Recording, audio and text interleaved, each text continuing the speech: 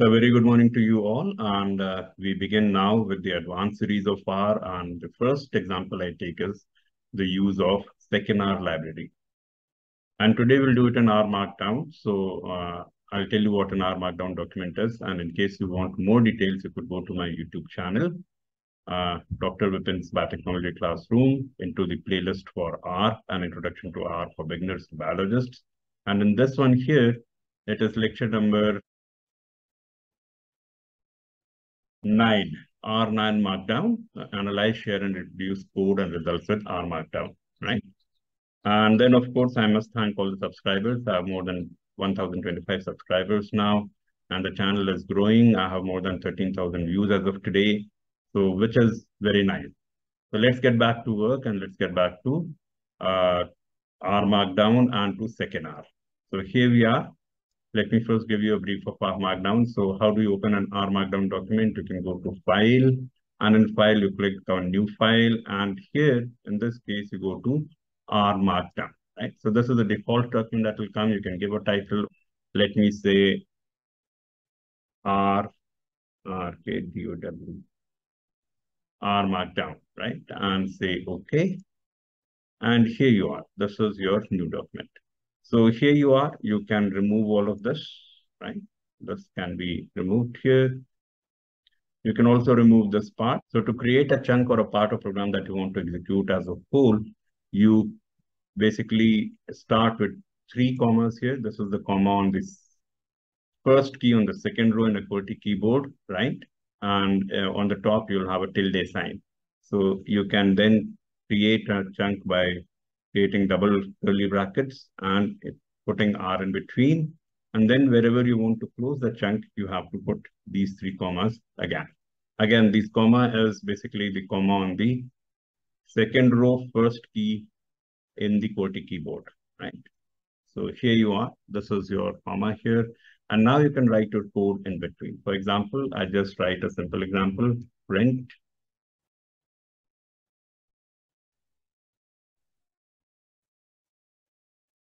this is Dr. Vipin's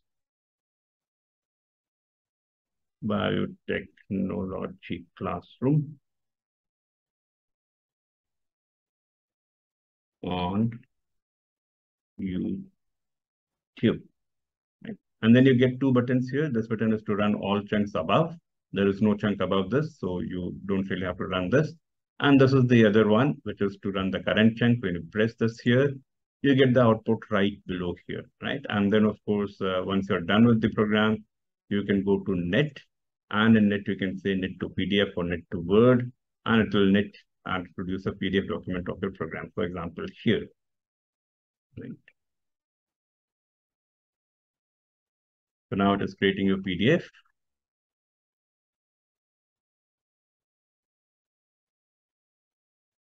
And now your PDF is ready. And here you are. This is your PDF of the program that you run and its execution. So the execution will be just below the line that you execute. So R Markdown is a standard way of reproducing and sharing your scripts. So we close this here now, and we get back to work, and we get back to seqinr. Well, let me also show you what are we dealing with. So we are dealing with a file called gabdias.txt. This is in my R human genome directory here. So let me just show you that file. This one here is the document that we're talking about, this one. And here in this case, I have 2 sequences. One is the human GAPDH gene sequence. This is GRC38 primary assembly human genome. The coordinates are given Homo sapiens, right? Chromosome 12. And then you have a second sequence, which is from the mouse. And this is basically, again, mus musculus strain, chromosome 6. And this is from the GRCM39 assembly. Right? So this is basically the same gene in 2 species, human and mouse. So this is a multi-FASTA file with 2 sequences, one from human, one from mouse. The gene name is GAPDH. Right? So we close this here, and now we get back to our work. So first, of course, you have to install the library if you have not pre-installed. So in my case, it is pre-installed. In case you need to install it for the first time, this is the command, install.packages. And in double quotes, the library name seqinr, right? Or you could go from here, you could go from packages here. In packages, you could go to install, and in install, you'll have a direct connection to the comprehensive R archive network or CRAN repository. And here you can type in your library that you want to install. So if you see here, it is already prompting me seqinr. So I'll say seqinr, and when I say install, it will install the seqinr library onto my local R studio, right?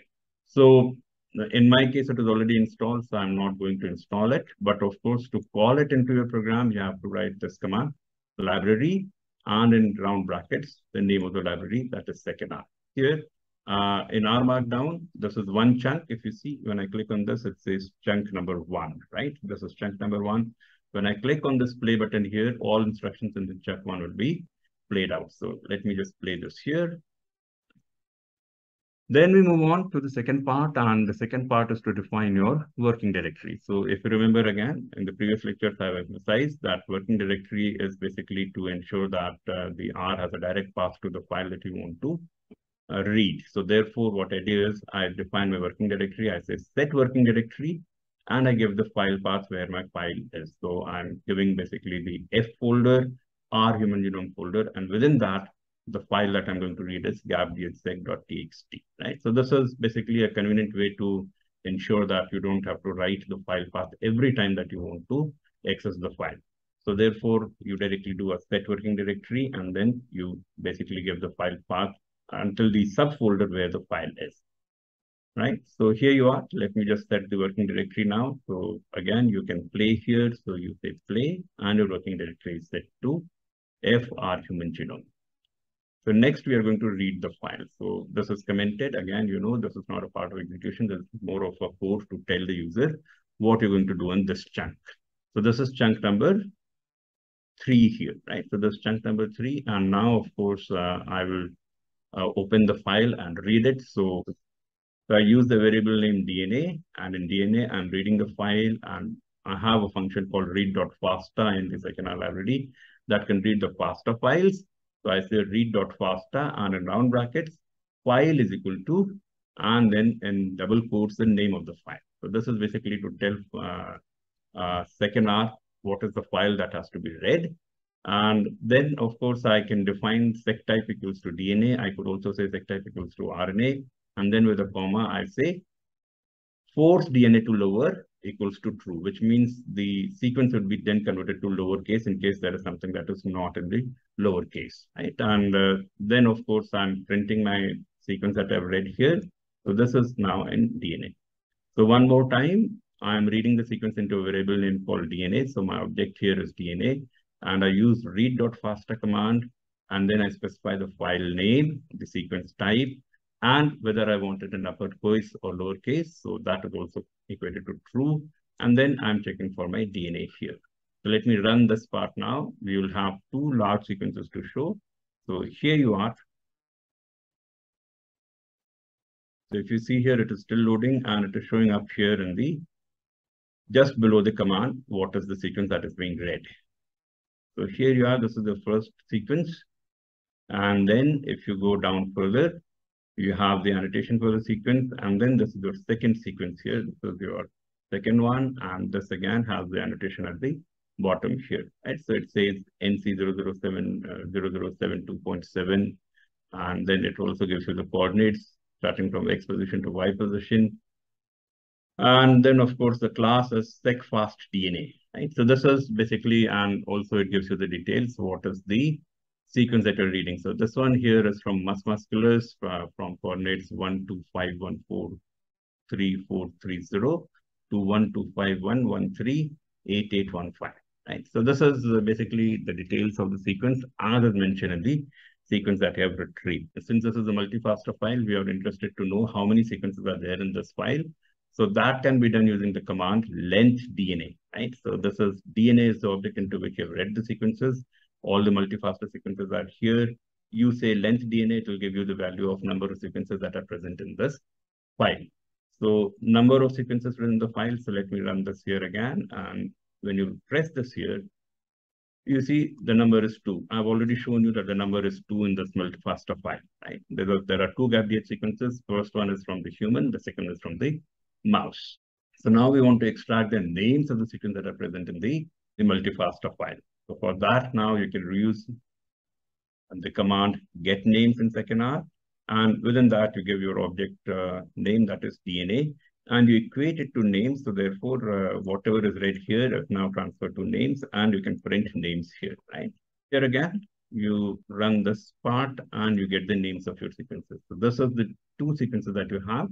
One is NC001212, and the coordinates are given. The second one is again NC000072.7, and the coordinates are given again, right? So this is to get you the names of the sequence, but if you see, name is not conveying the full idea of the sequence, because you still do not know which of these two is human, which of these two is mouse. So for that, we'll say annotation, right? So we'll say get annot. Get annot is a function in seqinr again to pull out specifically the annotation line of the first ref line in completeness. And we can equate it to annotation here, right? So let me just use the current symbol, that is equal to. And we could equate it to annotation here, and then we print our annotation. So let's see what we get here. So you press run again, and here you are, right? So you get the full names now. So this is NC0012, chromosome 12, X position to Y position, Homo sapiens, chromosome 12, GRCH13, primary assembly. This one here is NC00072.7, and then you have the coordinates of the sequence here, musculus, strain, C57BL by 6, chromosome 6, GRCM39. So you get the detailed information. The def line of the FASTA format is directly printed here. So you get all the information about the sequence that is present in the definition line of the FASTA format. Next, we move on and we want to basically check the length of the individual sequences in this file. So remember, this is a multi-FASTA file with two sequences. So we should get length output in terms of two sequences. So this is the command that you use here, that is called get length. The command used in seqinr is get length. And then, of course, the object name is DNA, and this is equated to len_sec. So let me run this part now again, and you'll be able to get length for two sequences. So here you are, the first length, the first sequence, which is from human, is 3855 base pairs. The second sequence, which is from mouse, is 4616 base pairs in length. This is the same gene GAPDH that you're talking of. And you know, GAPDH is present on chromosome 12 in human and chromosome 6 in mouse. Next, we want to see the composition of the sequences. We have two sequences in this file, and we want to check what is the ATGC ratio in these sequences. So for that, the command is count, and then in round bracket is the object name. And then because this is each individual sequence is a list in the main object, you use double square brackets, and within this, you write 1 for the first one. And then you're looking for single nucleotides and their composition. So with a comma, you say 1, and then close the bracket here. Likewise, for the second one, you say count DNA. And then here, in this case, you mention 2 because it's the second sequence that we're looking at. And then we are also looking at what is the composition of individual nucleotides. So therefore, we say 1 and then close it up with braces.